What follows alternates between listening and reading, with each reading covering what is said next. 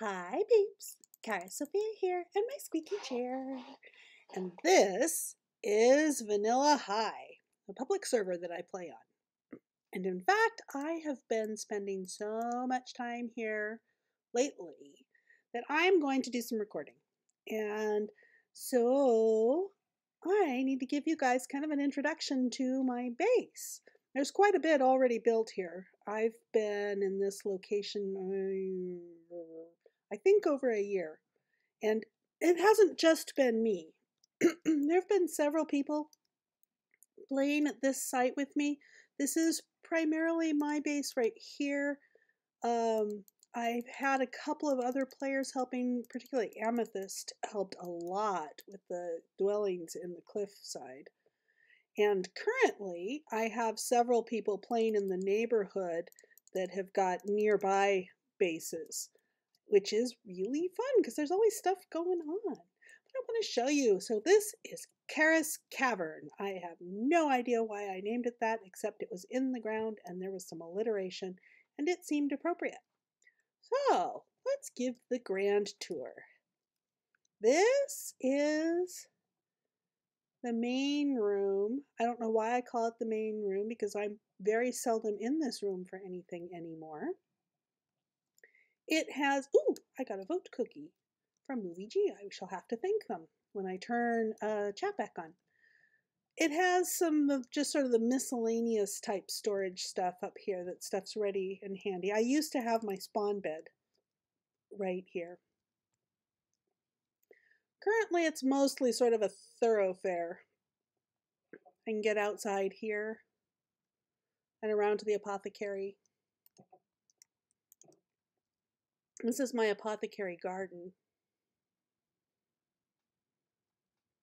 All sorts of things to stock, well, and my snowman. Hi, snowman. All sorts of things to stock my apothecary for all my potion needs. I did briefly have a cleric in here. For some reason, he never actually claimed either of these brewing stands, and I don't know why. If it was because of the water underneath, or I don't know what. He disappeared. I don't know if he despawned or what. Just downstairs is my main storage room. And as you can see, I've got primarily colored coded shulker boxes, and underneath I have somebody has organized the extra shulkers of overflow for large volume items goes down below. Miscellaneous colored blocks, stone type things, wood type things, a few utility blocks. Over here I have like 4 layers of, oop, I keep doing that. That's a fuss. Of nether wart. I have about 4 layers of farms like that. I have a friend who was building a big castle made out of nether bricks and red nether bricks and all, and so I was mass producing it for a while. You can see I've got, you know, layer after layer after layer. I got lots of the stuff. I also have this. So I have a few of the farms of things that I particularly wanted or needed are in here. This is my kelp farm. I have 2 sides to the kelp farm. A little bit of sugar cane. Oops, I went past.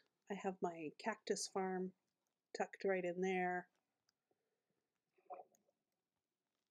I didn't go all out on the farms. I just very recently harvested there in my cocoa. So it was just things that mostly things I needed. I wasn't geared up to do anything for sale. And chorus, because my friend Mclauren wanted a bunch of purpur, so he was a little surprised, I think, at how fast I generated enough purpur for him. And this, oh, actually, I don't want to go for a ride. I'll let it go off. That goes off to Mclauren's base. You can see. Hi, minecart.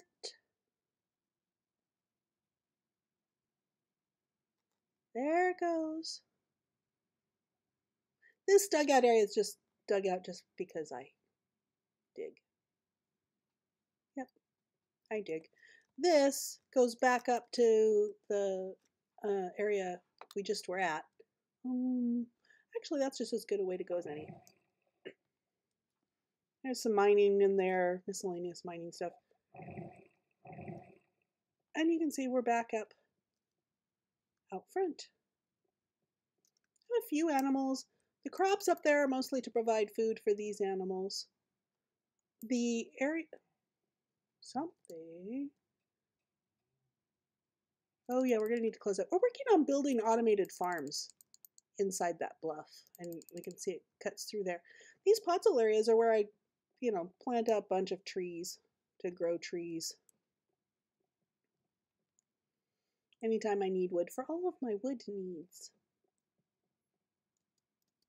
And this just comes back up to the main entrance where we started. But coming back through here, and there's nooks and crannies. You can get in and everywhere from everywhere. Like, for example, we can go through here. Takes us to the aquarium and back out to the tree cutting place.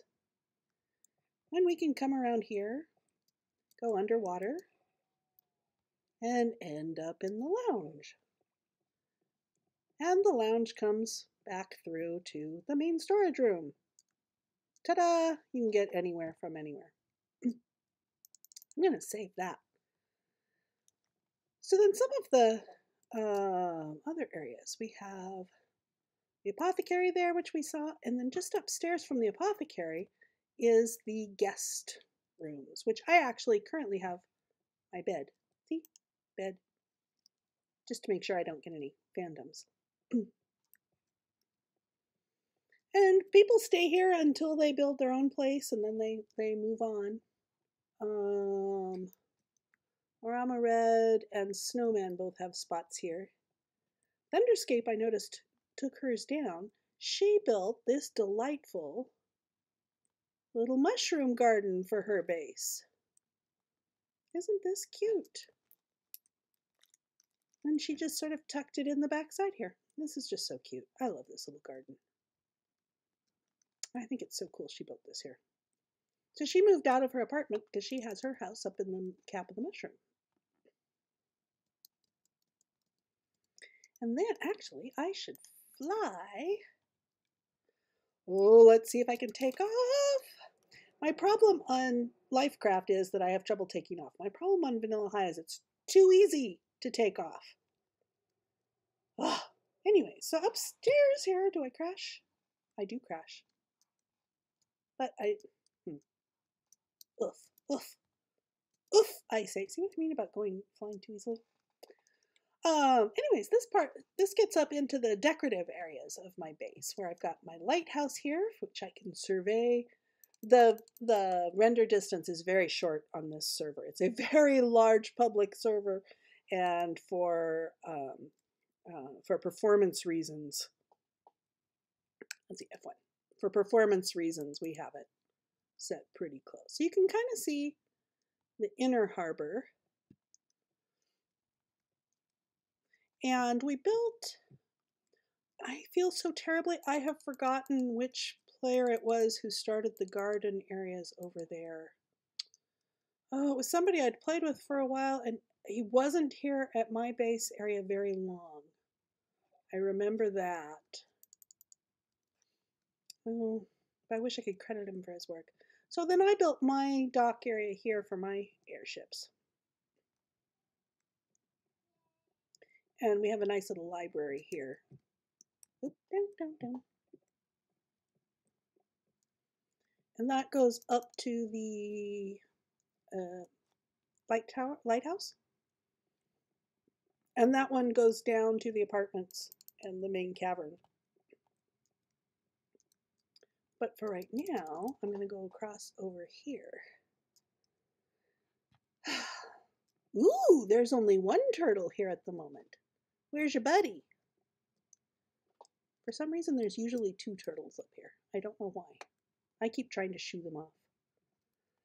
So we have sort of a main lounge area, sort of for the takeoff area for the airships, you know, with the little dock in here. And we have managed to strip that piece of wood, apparently.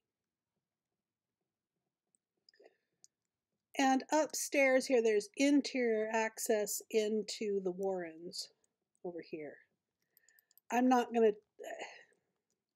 There are nooks and crannies and hallways and little apartments and things all over inside of this. Oops, yeah, can't get there from here. All over inside of here, and there's stairways and elevators and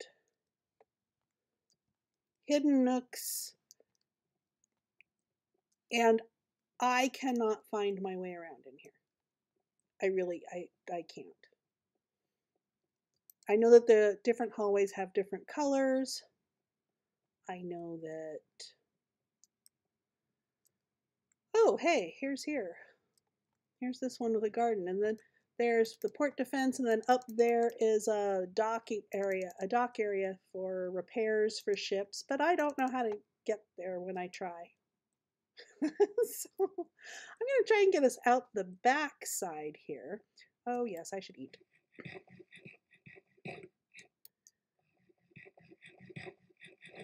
More stairs, more elevators, more elevators. More stairs. Where does this go? Nope, I'm not where I thought I was. Well, that's nothing new. The clock tower. Cool. But you can't... The clock tower is really cool. I mean, it's all decorative inside, but it has guts. You know, it has... oh, more of the clock tower. See, it has mechanical guts. Doesn't actually do anything, but it looks really cool. Yeah. Oh, hey, I accidentally found my way out to where the control tower is. Neat. One light different from the others. I am going to try to take off here somewhere. Let's see if I can fly without crashing into anything. Hey, I did it. So we have the control tower with the helipad and an empty dock and another airship. And you can kind of see as I fly around. Okay, that's the central lounge area again. You can kind of see, you know, there's all sorts of apartments and buildings and stuff tucked in various places that I really don't know how to get to. Oh, cool. I didn't even know that bridge was there. Okay. Good. I know I sound kind of odd, but I really enjoy having a base and being around an area where I don't even know where everything is. There's just so much around. I don't need to have that cookie here. And I have my little bee hut with auto harvesters, except this side, this one doesn't really work. The honey one doesn't work. You can see the honeycomb one works just fine. I don't know. But, so this was all just to disguise the redstone. But since I was making a little hut, you know, I had to kit it out. And it's a cute little house. Yeah. So this is Charis Cavern, my main base. And now I'm actually going to take us down to, you know, that hole we saw in the bluff over there? I'm going to show you how we get there from the inside. All right, where am I? Peekaboo. Oh, I'm over here. So this way I go to get down into the lounge room again. And from here, I'm going to take this really ugly tunnel that I am going to remake to make it both pretty and flyable. I think this will probably be my second project in this series. The first project in the series is going to be over there. So this is where Mclauren is working currently. Kind of a communal farm area. We're doing a bunch of automated farms of various sorts. I wonder, did he manage to cure his villagers? He let zombies into his villager area. Yes, he did. He cured them all. Oh, fun. I'm going to have to move my sheep. The wool farm. The wool farm's over there. We're going to want the shepherds closer to it. But anyways, my next project is going to be to completely remake the smiths and um,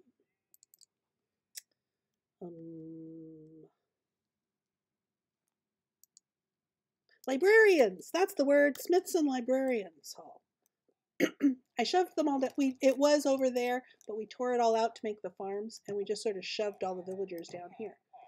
Hi, some of you guys are loose. I wonder why you're loose.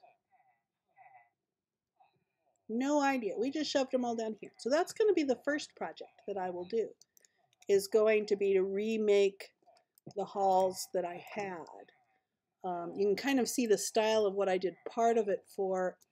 Actually, I should stop here so you can look at it. I actually go in and give you a good look. We have the weaponsmiths, the armorers, which you can't really see their banners. Yeah, you can almost see the banner. And the toolsmiths back there. And we've got the decorations that I took down are in here. It was more, the librarian's place was more terracotta and all. So I think I'm going to do that in this hallway here. We've got plenty of space back here. So that's going to be the first project you're going to see on this series. I will show you, when I say pretty and flyable tunnel, it's going to be more like this one over here that Mclauren and I did back last week. And if I get replay mod working on 1.15 here, I will do a thing of me actually flying down here and not dying. I bet you don't believe it, but I have actually flown down there without dying. I managed to even have 3 hearts left over. Yes, I did. So anyways, welcome to Vanilla High. Welcome to Charis Cavern. And we are going to have some fun. You'll get to see what I do when I'm not on Lifecraft. Until next time, peeps. Bye. And thank you for watching.